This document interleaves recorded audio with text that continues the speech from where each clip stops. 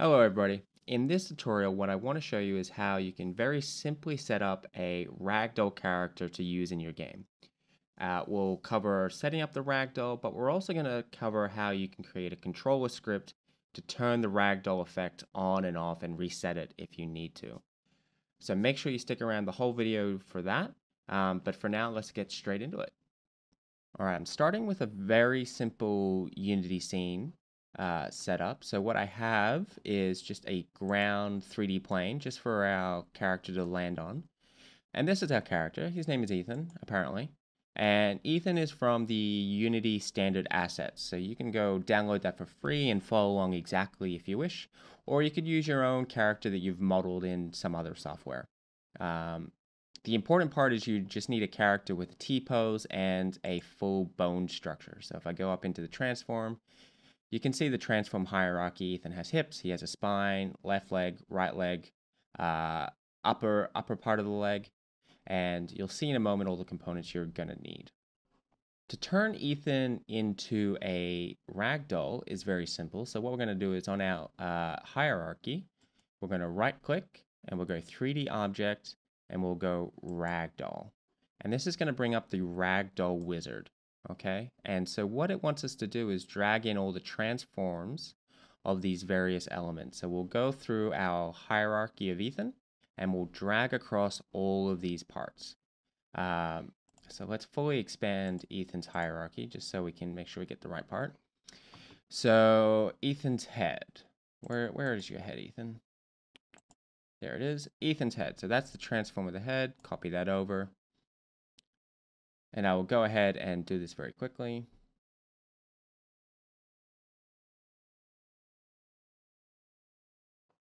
All right, now that I've gone ahead and added all those components in, I'm going to go ahead and just accept the default mass and strength. If you were dealing with other physics, maybe you want something a little more realistic for mass, so perhaps you want this to be represented in pounds relative to other objects in your game. But for now, I'm just going to create a ragdoll using the defaults. And that's all we needed to do to create our ragdoll. But what has that actually done? Well, if I come and click on Ethan's skeleton, you can see all of these various colliders that have been added. So it's gone ahead and taken those limbs that I submitted to the ragdoll wizard, and it's added a collider to them and a rigid body. And some of the limbs, say the left leg, for instance, also has this character joint component added to it. And so with all these sort of combined, this will create the ragdoll effect. Now, if I click back on Ethan's skeleton, you can see that they're not quite right. They don't look quite right. So you may want to go back and adjust some of the values on the colliders or some of the values for the joints. You can change how much they swing and how much they're connected together. I'm not going to go into too much detail into that in this video, but I encourage you to go and experiment with some of those different values. So let's hit play and check out our ragdoll in effect. But before I do that, what I'll do is I'll turn off the third-party controller scripts because I don't need them in this example. And I will just disable the animator for now, since the animator and the ragdoll are going to be conflicting with each other. So with the animator turned off, I'm just going to hit play and we will see Ethan falls to the ground like a lump. Perfect. So what happens if I did that but with the animator turned on? You're going to see that the two are in total conflict. Well, although that may be the effect you're after, chances are you're not. So what we need to now do is create a script that will allow us to have Ethan work under his animations in our controller until we want the ragdoll physics to kick in. So to do that, what we'll do is go and create a new script, and we'll call it ragdoll controller. And this is going to be attached to the Ethan's top level in the hierarchy, so on that script, and we will open that script. Okay, so we have our script open now, and the first thing that we really want to do is get the default T-pose so that when we can reset it when we want to. And in order to do that, we need to get the position and the rotation of all the various limbs. So let's go ahead and do that. And so we'll need to store all that information. And so what we'll do is create a private list, and it will be of type vector3, and we will call it child positions. And we will want another list to store the rotations. So it will be of type quaternion, and this will be the child rotations. Okay, so in start, we'll go ahead and we'll need to define those lists. So we'll just go child positions is equal to a new list of type vector3, and we'll go child rotations is equal to a new list of type quaternion, and then we'll create a private method called getTpose. And so this is where we will go ahead and get all those values. So in order to do that, we will rely on get components in children, and so that will return for us an array of transforms. So we'll define an array of transforms, and we'll just call it children. And we'll go get components in children, get component, I want plural,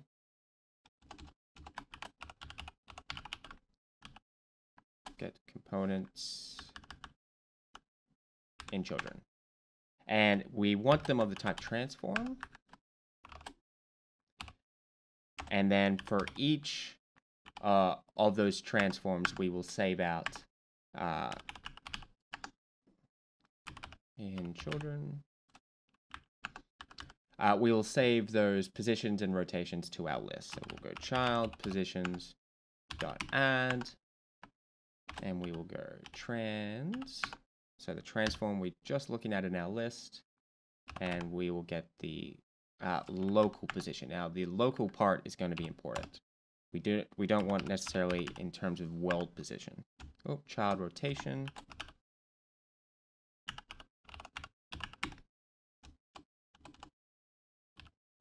What have I spelled wrong? Probably spelled everything wrong, actually. Trans dot local rotation. Okay, so what we need to do is we need to get this at the start. So right after we define our list, we will then get T-pose. Now, the other thing we need to be able to control is whether the animator is turned on or off. So we need a private reference to the animator. So we'll go private animator. Whoa. See, I'm really terrible at spelling. Animator, and we will call it just animator. And we will go ahead and get that component in start. Get component of type animator. Okay, now that we've got or established our get T-pose, or our default position for our character object, now we want a script that will be able to turn the ragdoll on or off. So what I'm going to do is we'll get rid of update, because we don't need that. And we'll create a public method, because we're likely going to want to call it from another script. Public void, and we'll go ragdoll, and we'll say on. And what we're going to do is we're going to take a type of Boolean, because we're going to have the same method for turning the ragdoll on and off. So what we'll do is we'll go take a Boolean, and we'll go ragdoll.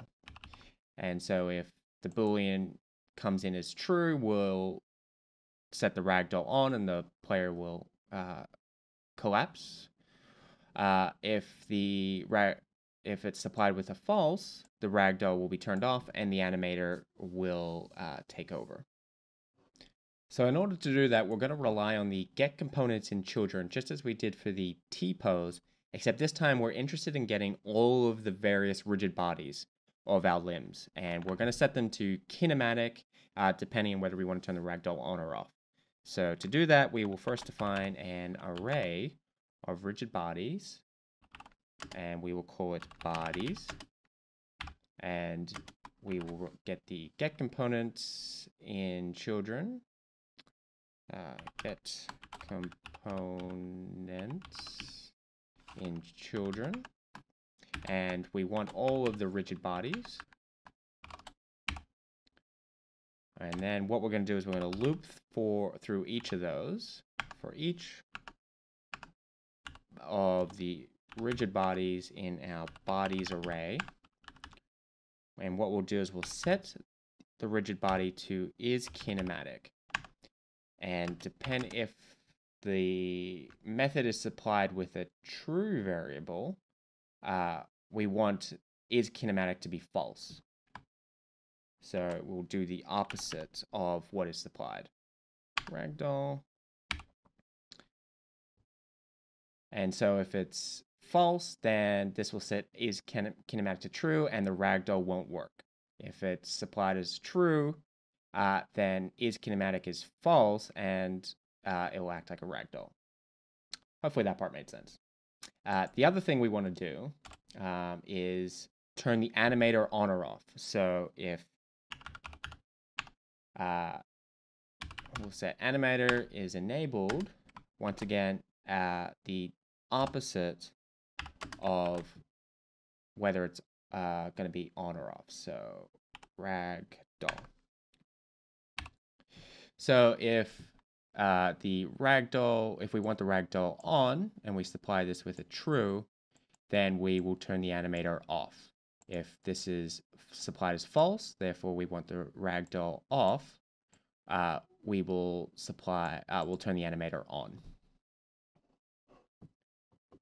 And so what we will do is we will set ragdoll to start as false. So we do not want the ragdoll on to start with.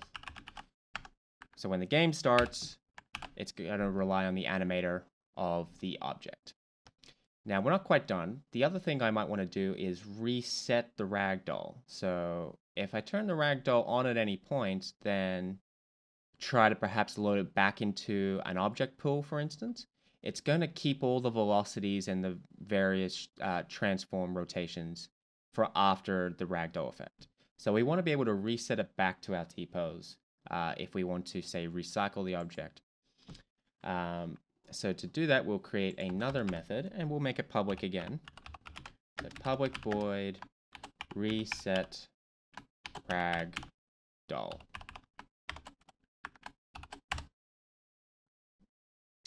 Okay, so if we're going to reset the ragdoll, first we need to make sure the ragdoll is not on. So we'll go ahead and set all the components to is kinematic.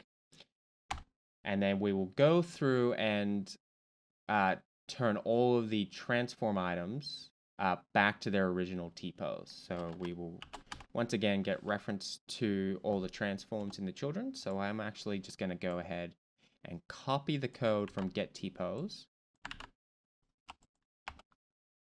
And except this time, rather than adding the components to a list, we will set them.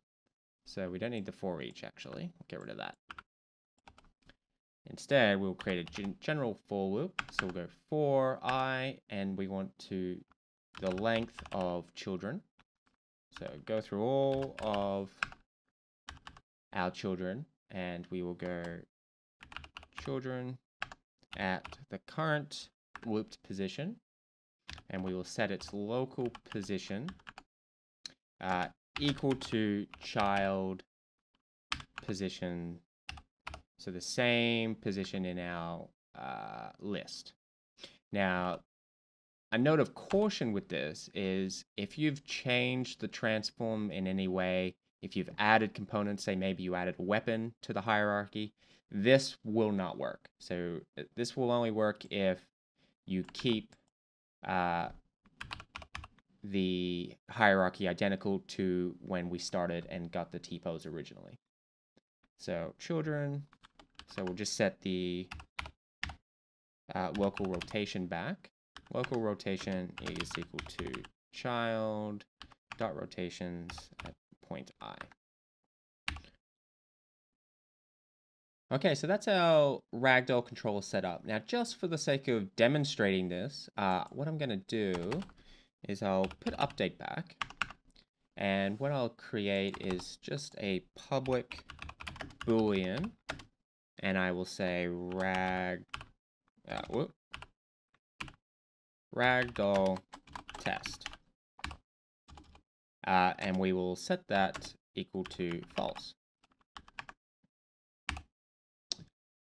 And so what I'll do, just for demonstration purposes, every update I will just say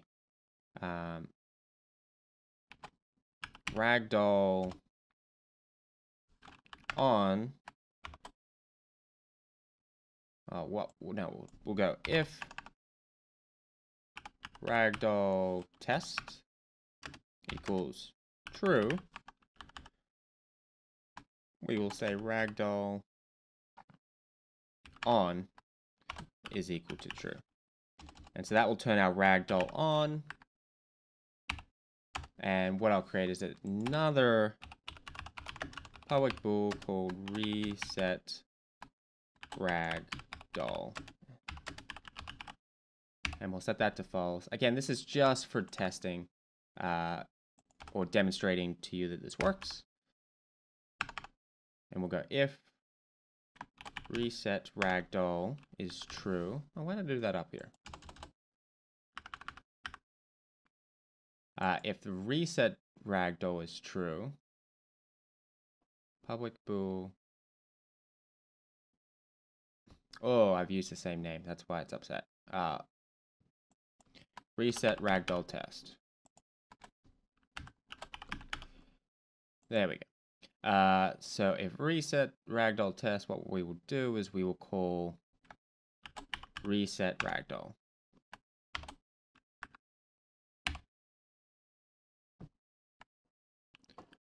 Okay, with all that in place, let's jump back over into Unity and just see it unfold. Fingers crossed. So if I go back to my character, you can see I've got the Ragdoll controller there and it's got my booleans for testing. But if I just hit play, we can see that Ragdoll is not on and it's just operating under the animator controller. So if I had a controller script, I can move him around and the animator will take care of all the movements. And then if I turn Ragdoll test on, boom. And the character's suddenly a Ragdoll. The animator's been turned off and physics has taken over, which is perfect. But let's say I want to add this character back into the object pool. What I can just do is hit Ragdoll reset test and hopefully, voila, it's reset exactly back to how it started. And that's it. And that's how you create a Ragdoll character and importantly, a very simple controller script for your games. So if you like this video, please subscribe and click the link below if you want to get access to the script and skip all the typing yourself. All right, folks, thanks for watching. Appreciate it.